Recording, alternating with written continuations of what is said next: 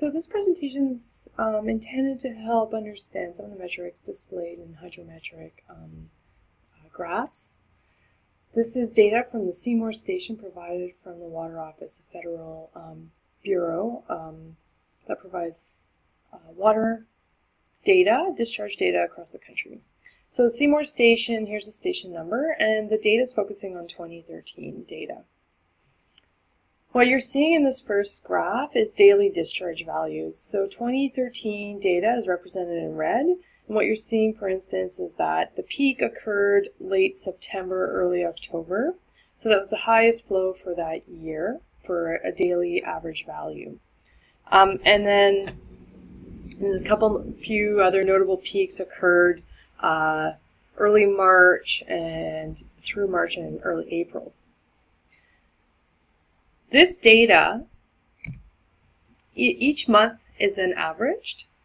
So the data for June is averaged here and will then be displayed in this monthly discharge graph. What is also being used is the extremes or the maximum values as well as the minimums, although it's hard to pull out what the minimum was here exactly, are then displayed on the annual extremes graph.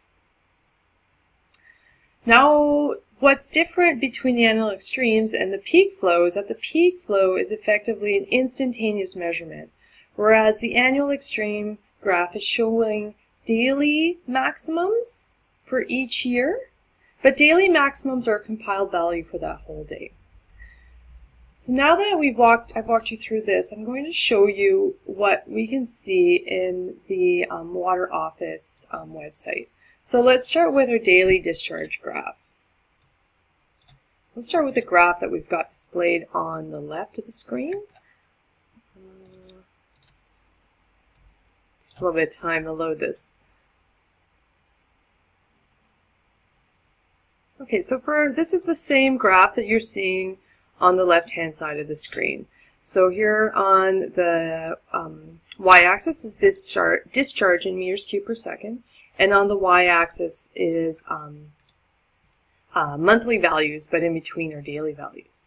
Okay, so that's where you get this information from. This is, again, the Water Office website. Okay, but now let's look at the table format, and I think this is where you'll start to see the linkages between these different tables. So what you see is that for every day there is a value. For 2013, January 1st, through 31st, there is one value, and what they draw out is the maximum for each month. So what we saw in late September, let's go to September. September's here. I'm moving my. So the maximum value. Can I get that? Ooh, here's the maximum. I'm just going to grow this for a second. Okay, the maximum value for September was 127 meters cubed per second. And effectively, this was the maximum daily value for the whole year. So that value would then get reported in the annual extremes graph.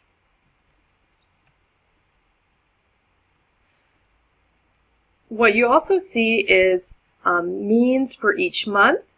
So this month of June that I was talking about over here, let's look for the month of June. June is over here, and for the month of June, the mean was 12.5. So this is approximately what you're seeing in the graph. Not approximately.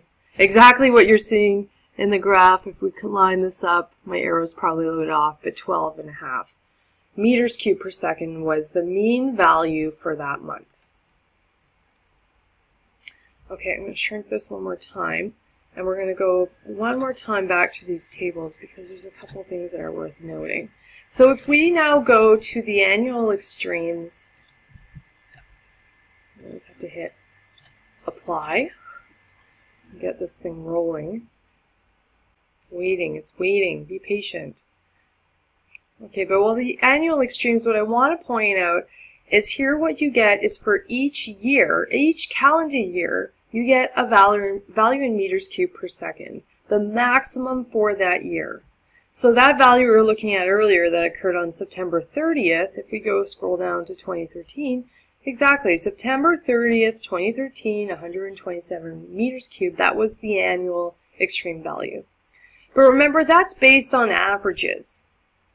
So this isn't the type of information that you would want to use when you're trying to find out sort of peak or real peak flows, or flows that could cause sort of a blowout, let's just say. So instantaneous flows are the peaks.